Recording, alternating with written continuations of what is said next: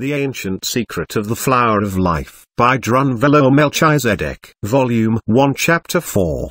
The Aborted Evolution of Consciousness and the Creation of the Christ Grid. Sacred Sites. After starting the new grid over the existing collapsed grid and putting one pyramid on the line of the spiral, Thoth, Ra and Urugat mapped where these two energy lines curved and crossed each other in over 83,000 places on the surface of the Earth. Fourth dimensionally, one dimension higher than this one, they constructed an entire network of buildings and structures over the whole planet, placing them on the nodes of this energy matrix. All of these structures were laid out with the proportions of either the golden mean or Fibonacci spirals, and all were mathematically referred back to that single point in Egypt now called the Solar Cross. The location of the sacred sites of the world are no accident. It was a single consciousness that created every single one of them, from Machu Picchu to Stonehenge to Zagwan, you name it, to anywhere. Almost all of them, with a few exceptions,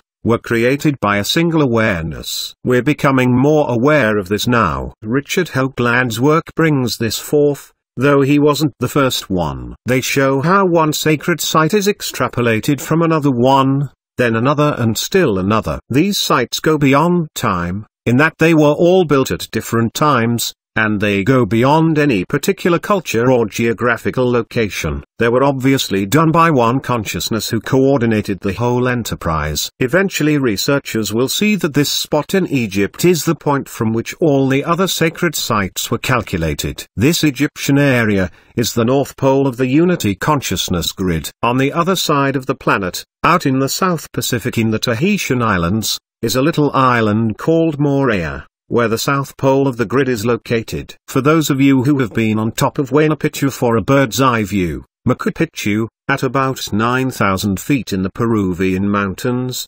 seems to be surrounded in a perfect circle by mountains. It's like a female circle surrounding a phallus rising in the middle. Well, the island of Moorea is similar to this, only it's shaped like a heart. Each house on Moorea has a heart with house number on it. The phallic Moorean mountain in the center of the heart is much bigger than Huayna Picchu in Peru, but you will still see the same ring of mountains surrounding this earthen pole. This is the precise south pole of the entire Unity Consciousness Grid. If you go straight through the earth at Moorea, you come out in Egypt. It's off only an ever so tiny bit. There's a very slight curve, which is natural.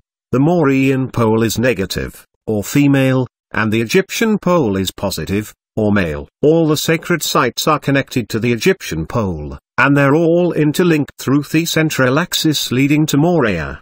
It's a torus, of course. The pyramid's landing platform and the ship beneath the Sphinx. This is the Great Pyramid, Figure 4-7. It has a so-called missing capstone, and there have been all kinds of speculations about it. According to Thoth, the actual missing capstone is 51/2 inches high and solid gold. It is a holographic image of the entire pyramid. In other words, it has all the little rooms in it and everything in proportion, and it's sitting in the Hall of Records. The other two pyramids go up to a sharp point. Only the Great Pyramid has a flat surface on top. That missing piece is not little, it's about 24 feet square at the base. If you get on top, it's a huge platform. This flat area is actually a landing platform for a very special airship that exists on Earth. The Sphinx is not far away from the Great Pyramid. According to the Emerald Tablets and Thoth, the Sphinx is much older than the 10 to 15,000 years estimated by John Anthony West. One factor that many present researchers have neglected to consider is that the Sphinx has been under sand during most of its recent existence. In fact,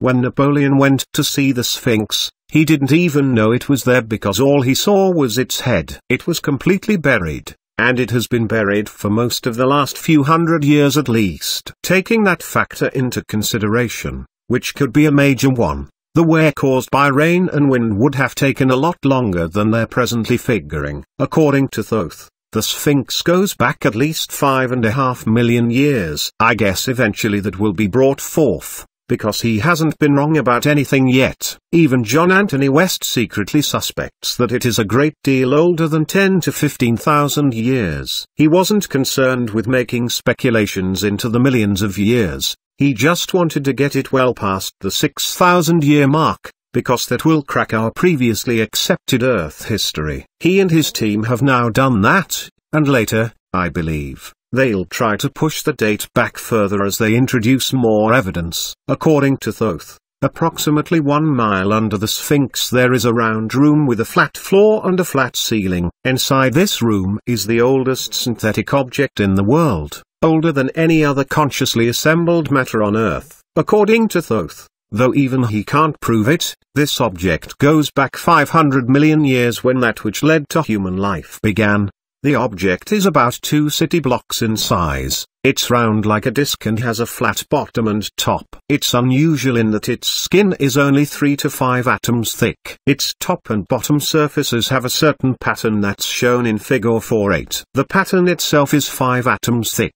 Everywhere else it's only 3 atoms thick. And it's transparent. You can see right through it, almost like it's not there. This is a ship, but it has no motors or visible form of power. Even though Doriel's interpretation of the Emerald Tablets states that this ship had atomic motors in it, according to Thoth it does not. Doriel translated the Emerald Tablets in the Yucatan in 1925 and could not understand the description of how the ship was powered. The idea of atomic motors was the farthest out idea he could think of for a power source, but it is actually propelled by thoughts and feelings, and is designed to connect with and extend your own living Merkaba. This ship is connected directly to the spirit of the Earth, and in the Emerald Tablets it's called a warship. It was the protector for the Earth. The vulnerability of this period and the appearance of the heroine. Every single time we reach that vulnerable point in the precession of the equinoxes when our poles make these little shifts, extraterrestrials have tried to take over the planet. According to the Emerald Tablets, this has been going on for millions and millions of years, and it's still going on. When I read that in the tablets, I didn't yet know about the Greys or any of these beings, and I thought, someone coming from somewhere else to take over the Earth. No, this is silly. But even today, this same thing's going on. It never stops. It just keeps on.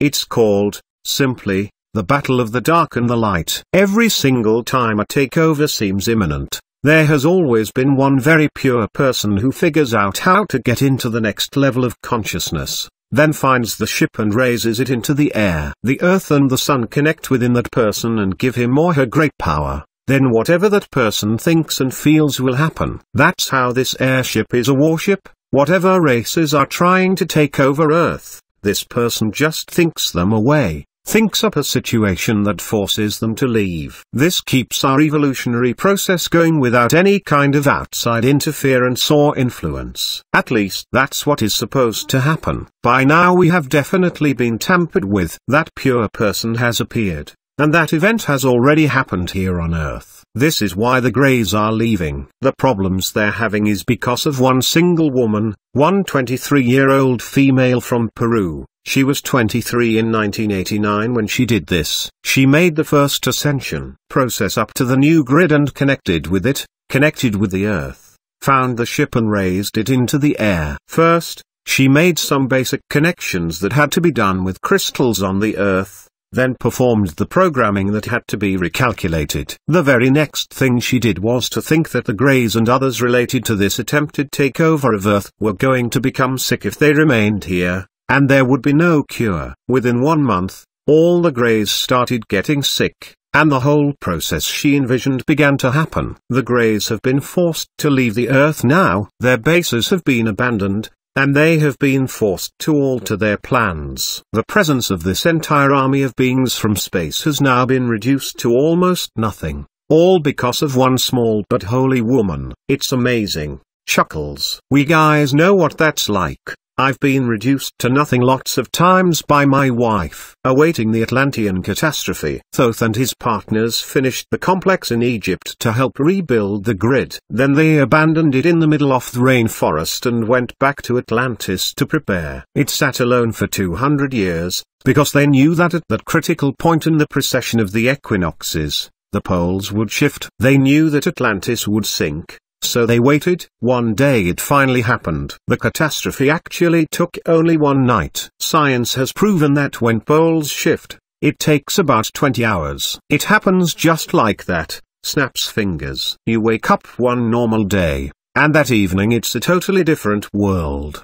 The whole process is about 3.5 days long, but the pole shift happens in about 20 hours. We're all going to experience this enormous change when we see big chunks of the United States start to drop off into the water. Then you'll know it's for sure. There are other early signs that will tip you off that the change is about to happen. When enough information has been given, I'll remind you of what you already hold in your memories. When they saw the very first signs of the shift coming on, Thoth, Ra and Araragat returned to the Sphinx and raised the warship into the sky. All they did was raise the vibration of the molecules only one overtone higher than the Earth exists on. This allowed them and the ship to pass right through the Earth into the sky. Then they moved to Atlantis, lowered the ship to the surface, and picked up the people of the Knuckle Mystery School, which included the original immortals from Lemuria as well as those who became enlightened during the time of Atlantis.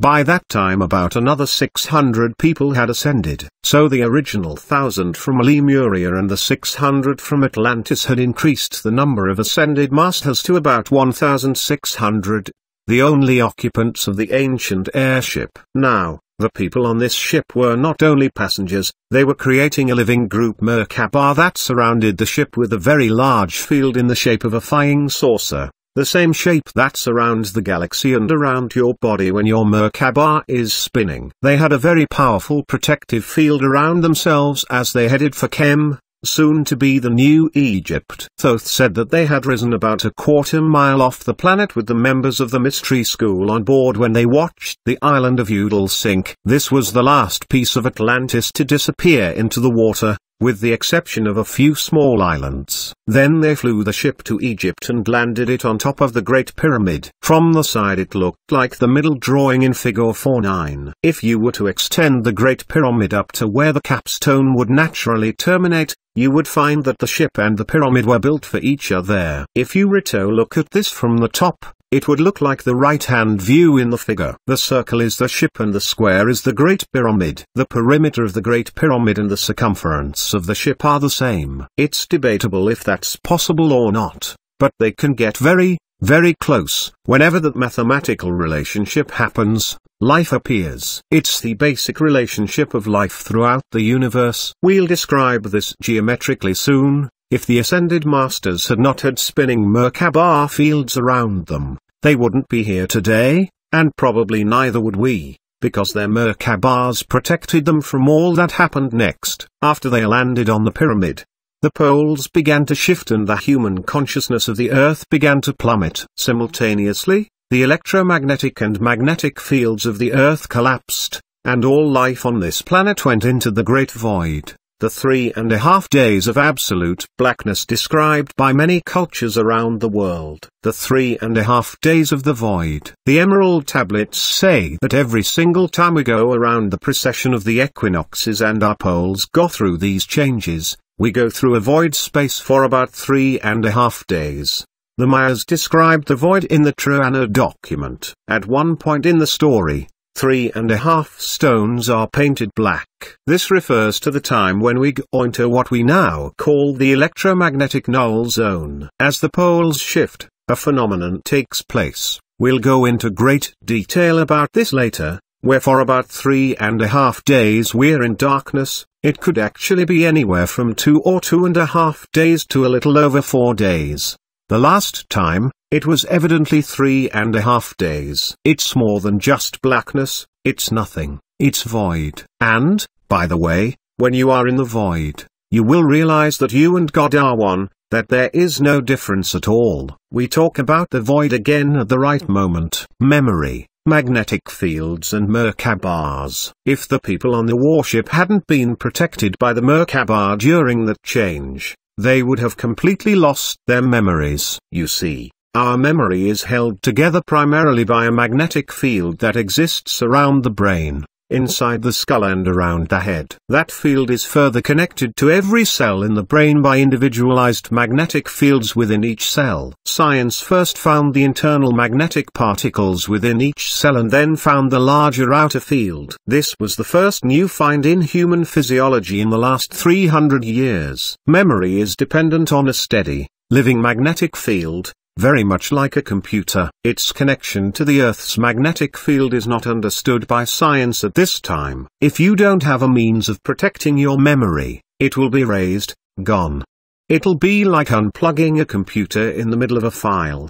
It's just gone. That's exactly what happened to the Atlanteans and others who survived the catastrophe but who didn't have spinning Merkabahs. Those very sophisticated people, who were more advanced than you and I, suddenly found themselves in a situation where they didn't know anything. They had high-tech bodies and high-tech minds, but it was like having a great PC sitting on the table with no software, nothing there. So the population that survived, and there were a few, had to start all over again. They had to begin at square one to figure out how to stay warm, how to make fire and so on. This loss of memory was the result of their forgetting how to breathe, forgetting their Merkabahs, forgetting everything, falling down through the dimensions, going into a totally unprotected state and ending up in this very dense world, having to eat food again, doing all kinds of things that hadn't been part of our experience for a very long time. They were slammed into a very dense aspect of the planet and had to learn to survive all over again. This was all a result of the synthetic Merkabah experiment that had taken place on Atlantis. Without that small group of ascended masters,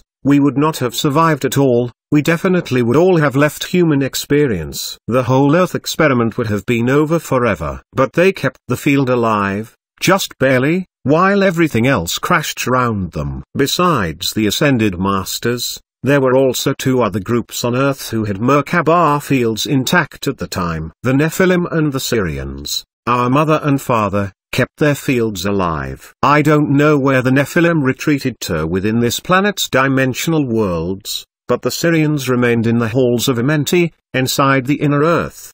Both of these groups are still here on the planet, hidden within the dimensional worlds. What the Thoth group did after light returned. After the 3.5 days of darkness, the Earth reappeared, light reappeared, the fields stabilized themselves, and we were down in this third dimensional world where we are now. Everything was new and different. Everything. It had totally changed experientially. When we consider the landmass of Atlantis, the Atlanteans had really been on a much higher level of interpreting that landmass. They didn't experience it like we do. It was experienced in a totally different way that's pretty hard to explain from a third-dimensional point of view. After they landed on top of the Great Pyramid, Ra and about a third of the people from the ship went down through a tunnel that goes into a room at the 2/3 level, which will someday be discovered. They've discovered 4 new rooms in the Great Pyramid in only the last few years. When this room is discovered, they'll find that it's made with red, black and white stones, which were the primary architectural colors of Atlantis. This is what Thoth told me to say. From this room is a channel they used to descend to a city or a temple far below the pyramid, which Thoth and friends built when they built the pyramid. It was designed to hold approximately 10,000 people because they knew a large number would ascend over the next 13,000 years, until the day of purification. After the fields stabilized and a third of the people followed Ra into the room made of red, black and white stones, from there they entered the underground city and began the route of our present civilization. Another part of the route was being formed at the same time in Sumer. Another story. At the same moment in time, the remaining 1,067 or so ascended masters lifted the warship off the Great Pyramid and flew to the place now called Lake Titicaca, where they landed on the island of the Sun, in Bolivia. Thoth got off there, along with about a third of the people. Then they took off again and flew to the Himalayan mountains, where Ararat got off with the remaining third of the people. 7 people, however, remained with the ship, flew it back to the Sphinx and lowered it into that room, where it has remained for the last 13,000 years, until recently when the young woman from Peru raised it again into the open blue skies of Mother Earth's atmosphere. Sacred sites on the grid. Egypt became the male component of the grid. That is where the male structures were laid out. There's hardly any femaleness there compared to female areas of the world. Of course, the polarity to maleness does exist. Isis is that counterpart, but the overall energy flow is male. South America, especially Peru, Central America and also parts of Mexico became the female component of the grid. However, ultimately the entire female aspect of the grid became centered at the complex in Uxmal, in the Yucatan, where many survivors from Atlantis had found refuge. Starting at Uxmal, 7 temples are laid out in a spiral, probably a Fibonacci spiral, and they are the 7 primary temples of the female component of the grid. These are chakra centers, just like the chakra centers that are laid out down the length of the Nile. These feminine centers begin with Uxmal, then go to Labna, then to Kaaba, then over to Chichen Itza, then over to Tulum near the ocean, then way down near Belize to Koyun Lich, curving back inland to Palenque. Those 7 places created the primary spiral of the feminine aspect of the grid being created for our new Christ consciousness,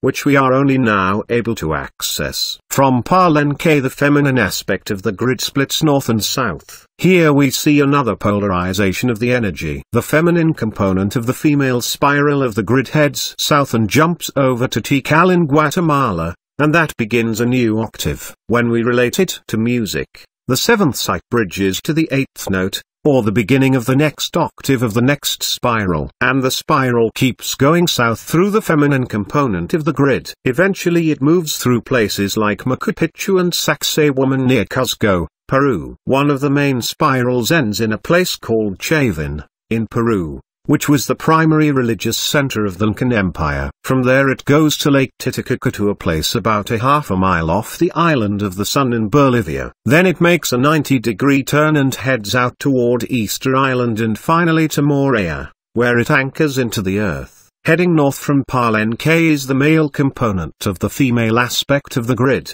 It goes through the Aztec ruins and up through the American Indian pyramids. The American Indians made physical pyramids, some remains of which can be seen in and around Albuquerque, New Mexico. Then the spiral continues to Blue Lake Nietos, New Mexico, which is the counterpart of Lake Titicaca. This is one of the most important areas in the United States, protected for a long time by the Tos Indians. Again, there's a 90-degree turn at Blue Lake. From there the spiral heads out across their mountains, going through Ute Mountain, on the New Mexico side of the Colorado border, and through many mountains and structures that have been built. In conjunction with the sacred sites, the creators also used mountains because of their vortex energy. Finally, before the spiral leaves the coast of California, it passes through Lake Tahoe, Donna Lake and Pyramid Lake. From there it goes through underwater mountain complexes until it reaches the Hawaiian Islands, where Hale-Kala Crater is one of the primary components, then heads south again. It goes through the Hawaiian island chain that connects for thousands of miles all the way back to Moorea. So it's a huge open circle that comes around the Earth, starting at Uxmal and connecting at the south pole of the Christ grid. The feminine component of the grid is a massive circle of complexes. Understand that in between each of the major sites mentioned above are literally hundreds of smaller sites, churches and temples of many religions, sacred sites of nature such as mountain peaks and ranges, lakes, canyons and so on. If you could see the greater plan, you would see how they form perfect spirals, first moving clockwise, then moving counterclockwise until they reach their destination, Moorea, in the South Pacific. The pyramids built in the Himalayan mountains were primarily crystalline in nature, meaning they were constructed by using third-dimensional crystals at the corners, aimed to form a pyramid. They built physical pyramids there, too, lots of them. Most of them are not known, though some are. The largest known pyramid in the world so far is in the western mountains of Tibet. It's a solid white pyramid that's in almost perfect condition, with a huge, solid crystal capstone. At least 2 teams of scientists have been there, and it has also been photographed from the air. It's visible only 3 weeks out of the year when its crystal capstone peers out of the deep snow to view a valley long deserted from human endeavor. I talked with the leader of the team that went into this pyramid. He said it looks like a brand new pyramid and that there's nothing written on the walls. It's white, smooth and hard, like marble. When they entered it, they went down a long tunnel, where they found a large room in the center. There's no writing anywhere, no designs, no nothing, except that in the middle, high up on a wall, there is one inscription, the flower of life. That's it. If you want to say everything, all you have to do is put that on a wall. That says it all. By the end of this book you'll understand why all the sacred sites on Earth, with a few exceptions, were planned on a fourth-dimensional level by higher consciousness, and by now most have third-dimensional counterparts connected to them, in other words, real buildings on real sites. However, there are still some very important sites that have only fourth-dimensional structures. Those fourth-dimensional pyramids primarily represent the neutral or child energy of the Christ grid. Altogether there are 3 aspects of the Christ grid that surround the Earth: Mother, Father and Child. The Father is in Egypt, the Mother is in Peru, Yucatan, South Pacific, and the Child is in Tibet. The 5 levels of human consciousness and their chromosomal differences. According to Thoth, there are 5 different levels of human consciousness possible here on Earth. These are people who have different DNA, completely different bodies and different ways of perceiving the reality. Each level of consciousness grows from the last one, until finally on the 5th level humanity learns how to translate into a whole new manner of expressing life, leaving Earth forever. The primary visual difference between these types is their height. The first level people are about 4 to 6 feet tall. The second level people are about 5 to 7 feet tall, where we are at now. Third level people are about 10 to 16 feet tall, which we are about to translate to. The fourth level being is about 30 to 35 feet tall, and the last is about 50 to 60 feet. These last 2 levels are for the distant future. This may seem strange at first, but do we not begin as a microscopic egg and get larger and larger until we are born? Then we continue to grow taller and taller until we are adults. According to this theory, the human adult is not the end of our growth pattern.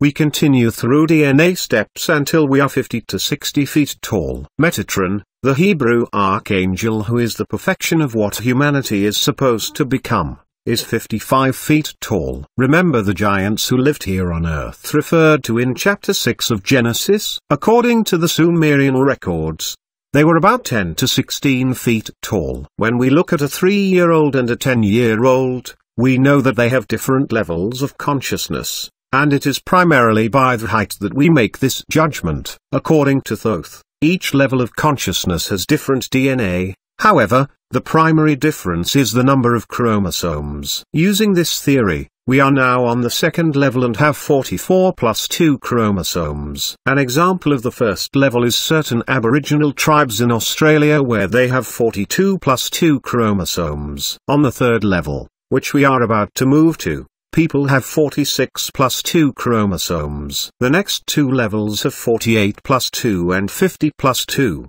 respectively. We will discuss this in depth in the 2nd volume of this book and show the sacred geometry around this understanding, which will make it clear. The evidence in Egypt for a new look at history. We're now going to focus on Egypt because Egypt happens to be where the main mystery school was located and where evidence of the different sized humans and levels of consciousness still remain, though generally unrecognized. Egypt was the area they chose where they would ultimately restore our consciousness, and the primary area where survivors from Atlantis and the Ascended Masters were in one place. We could discuss the history of those other areas, and we will a little, but the focus for this work will be on the Father, because it is through the Father that the primary information of the Merkaba must be remembered. Figure 410. Bust of Tia. This is an Egyptian statue of Tia. Figure 410. Tia and her husband A were the first two to create a baby by interdimensionally connecting through the sacred Tantra, which leads to immortality for all three, the Father, the Mother and the Child. You can get a pretty good idea what Lemurians looked like from looking at her. She and her husband are still alive, and they're still on the planet today even after tens of thousands of years. They're two of the oldest beings in the world and two of the most respected of all the ascended masters because of all they've done for human consciousness. Giants in the land. This is Abu Simbel, figure 411, in Egypt, which is located at the base of the spine in the chakra system of the masculine aspect of the Christ grid. Notice how very tall these statues are. This was the actual height of these beings. Compare it to the size of the tourists near the bottom right in the photo. If these stone folks were to stand up, they would be in that 60-foot range, which indicates that they were at the fifth level of consciousness. These beings, figure 412, on a different wall at Abu Simbel, would be about 35 feet tall, representing the fourth level of consciousness. They built rooms for these different heights. This doorway is made for the Venusians, the Hathor race, who are on the third level of consciousness. I'll tell you more about the Hathors later. These third level beings, figure 413, are about 16 feet tall, indicating they are male, as the females of this race are about 10 to 12 feet tall. In their section of the building the rooms are around 20 feet high, with ceilings and beams in proportion to 10 to 16 foot tall beings. Next to that room, through a little door, figure 413, inside Abu Simbel, third level beings, figure 412, Abu Simbel and Hathor doorway. You can't see it here, that looks like it's made for us, is a little room with a much lower ceiling. The Egyptians didn't make these statues arbitrarily, they never did anything arbitrarily. There isn't a single scratch on a single stone, there is not even one, I believe, that was done unconsciously. There was a reason and a purpose for everything, and usually it was created on many, many different levels. The emerald tablets, for example, are written on 100 levels of consciousness. Depending on who you are, you'll understand something utterly and completely different from other people. If you should go through a consciousness change, go back and reread the emerald tablets again. You won't believe it's the same book, because it'll talk to you in a different way, depending on your understanding. These are earth beings, figure 414, passing through the various levels of consciousness. In this photo you see a huge 55-foot tall being with a statue our size standing by his leg. This is the king and queen. Archaeologists don't know how to interpret this, so they just say that the kings were more important than the queens, and that's why they made her little. But it didn't have anything to do with that. The statues are showing the 5 levels of consciousness. Every king and pharaoh who ever lived in Egypt had 5 names, representing the 5 levels of consciousness. Some of the kings and queens were able to translate between the different levels in order to guide the population into the spiritual realms. One special example of this still exists. In Egypt there's an ancient round house. I didn't get to see it, but it was described to me by the famous archaeologist, Ahmed Faye, so I know it's real. This was A&T's house for a long time, though they're obviously not using it now. This roundhouse has a wall down the middle. You can't get from one side of the house to the other without going outside, walking around, and coming in the other side. Does this sound like the island of Udall in Atlantis? On one side off the middle wall is a picture of I, who looks very Egyptian with his angled skirt, beard and various Egyptian paraphernalia. He appears of normal height. On the other side of the wall I's image is about 15 feet tall. He looks very different, but you can see that his face is the same. He has a huge skull going way back like the higher level races do. I'll show you some soon. These two pictures of A show that he could go back and forth between these two different levels of awareness by changing consciousness. Stair-step evolution. According to Melchizedek knowledge, both the Sumerians and the Egyptians emerged onto the surface of the earth at almost the same moment, complete, whole and perfect, with their language totally intact, with all their skills and understanding and knowledge, with almost no evolution prior to that time. At least none that science knows of. They simply appeared at one moment in history in their most perfect state. The writing that came out at that moment was extremely sophisticated and clear, and has never been improved on since. After that initial impulse, these cultures became less and less clear, until finally these advanced civilizations degenerated away. You would think they would get better and more sophisticated as time advanced. But that's not what happened. This is scientific fact. No one in conventional archaeology knows how this happened or can even explain how it could have happened. It's a great mystery. Egypt and Sumer are placed into a special category called stair-step evolution by archaeologists. They were given this classification because of how they seemed to gain information and knowledge. What happened was, one day Egypt got its language, full and complete, then that knowledge leveled off. Then a little while later they would know everything you could possibly imagine about, perhaps, building a certain kind of moat or water system. A little more time would go by, and then they would suddenly know everything about hydraulics. It would keep going on and on like that. How did the Egyptians and the Sumerians get this information? How did they suddenly, in one day, know everything? I'll give you Thoth's answer. First I need to make this clear on the precession drawing, repeated below. Figure 4:15,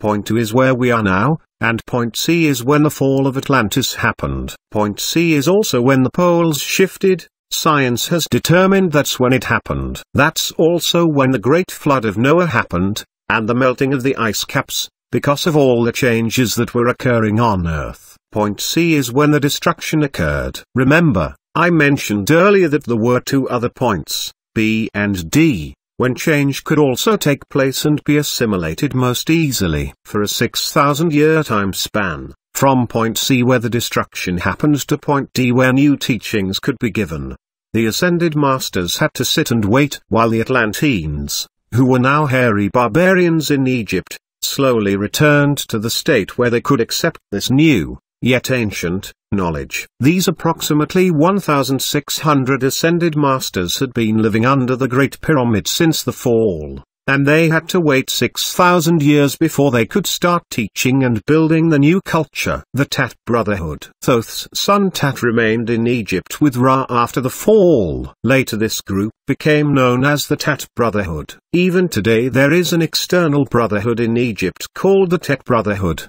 Physical people who are the protectors and keepers of the sacred temples. Hidden behind the current Tet Brotherhood are the Ascended Masters. So the immortal aspect of the Tet Brotherhood sat there waiting and waiting, observing and waiting, until the time when the Egyptians could receive their teachings. When that day finally came, which was the birth of Sumer and Egypt, the Tet Brotherhood watched until they found either a person or a group of Egyptians who were ready for the ancient knowledge. Then 1, 2 or 3 members of the Brotherhood appeared in bodies looking just like the people they were about to teach. They would go up to the surface, approach the person or group and give them the information outright. They flat out said, "Hey, look at this.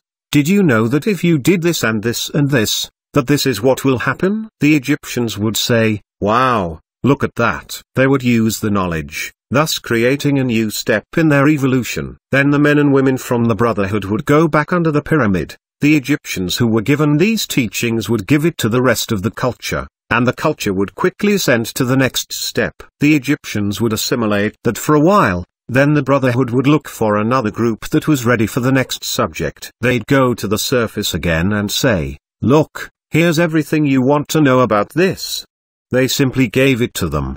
The Ascended Masters gave the people this information over a short period of time and their evolution simply shot up and up in stair steps. The parallel evolution in Sumer. This same evolutionary pattern was also occurring in Sumer, though the present historical line says that Egypt began in approximately 3300 BC and Sumer began 500 years earlier, in about 3800 BC. I believe they both started at almost the same moment. I think that if historians would get their dates accurate, they'd discover that both Sumer and Egypt started only a few years apart. However, the evolution in Sumer was led by the Nephilim, the mother aspect, and the one in Egypt was led by the Syrians, the father aspect. That's the primary difference. I think the mother and the father agreed, now is the time for our children to remember. I believe it was a parental decision, and that when researchers look very carefully, they too find that both countries started to blossom at the same moment in time, which was tied to their point in the precessional orbit, point D, when it was most likely to be successful. This is also how the Sumerians knew about the precession of the equinoxes. It takes 2,160 years to recognize that there is a precession of the equinoxes, but the reason the Sumerians knew about it was because the Nephilim said, "Do you know there's a precession of the equinoxes?" Very simple. It's not a complicated thing. They just explained it all and the people wrote it down. The Sumerians knew about events that went back 450,000 years because they were given the information. They simply wrote it down and applied it. But after these ancient cultures got all this brilliant information, they degenerated. Why would they degenerate instead of going higher? Because they were in the sleep cycle. The falling asleep portion of the precession. They were falling more and more asleep with each breath, right into the Kali Yuga, the most asleep moment of the cycle.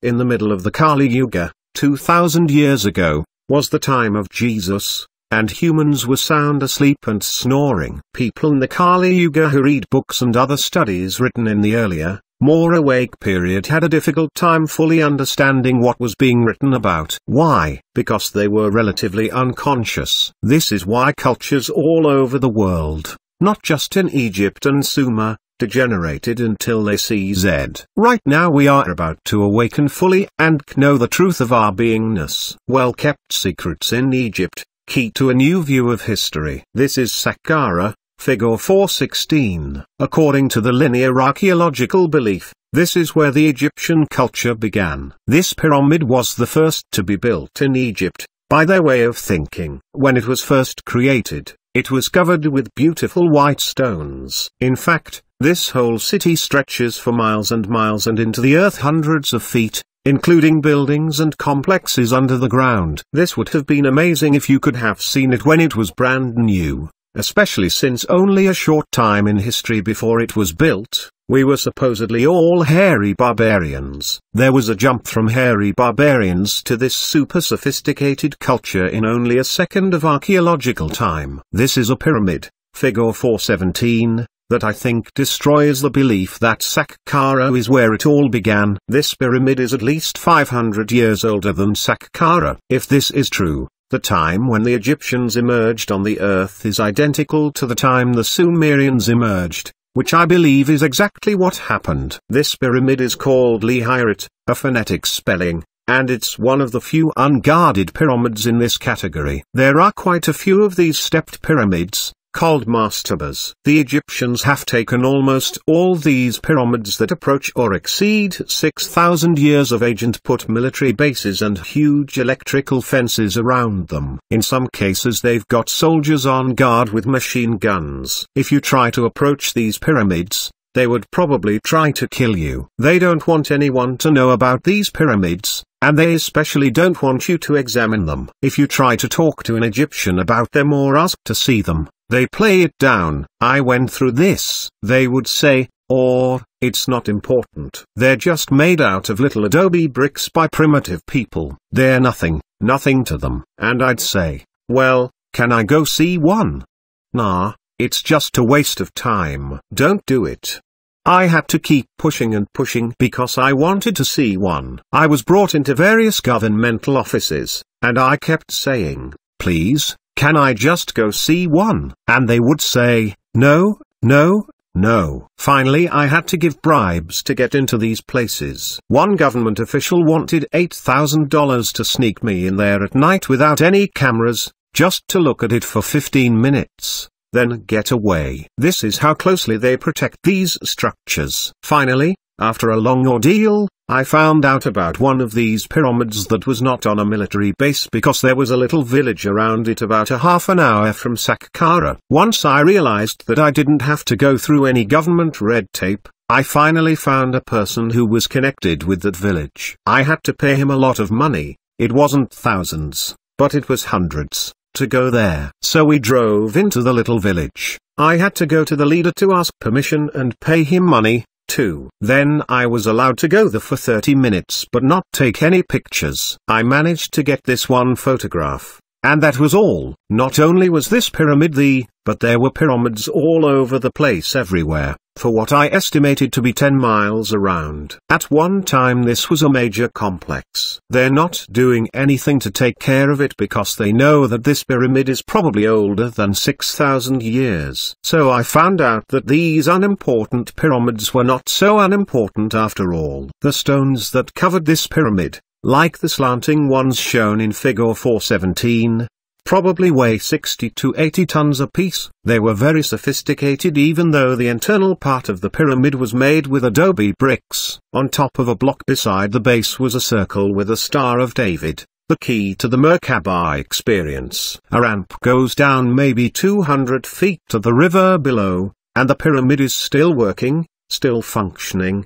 It's pumping water. Pyramids pump water. They've demonstrated this in the United States now. If you build a pyramid right, it'll pump water with no moving parts. So this pyramid fills up with water and has to be pumped dry before anyone can enter. To top all this off, it just happened to sit next to an American linguistics team when I was flying back home. Pure luck, of course, who happened to have just entered this pyramid. Very few people can go in there. But this was a team of 30. He told me about the writing inside that was definitely older than Saqqara. There is geometrical writing all over the walls. I would love to see that. This guy was very excited as he told me that this team of 30 linguistics experts who got to see the inside now believe that the key to all languages in the world is in that pyramid. I believe he's probably correct. He understood sacred geometry, and as you will soon discover, sacred geometry is the root of all language in the universe.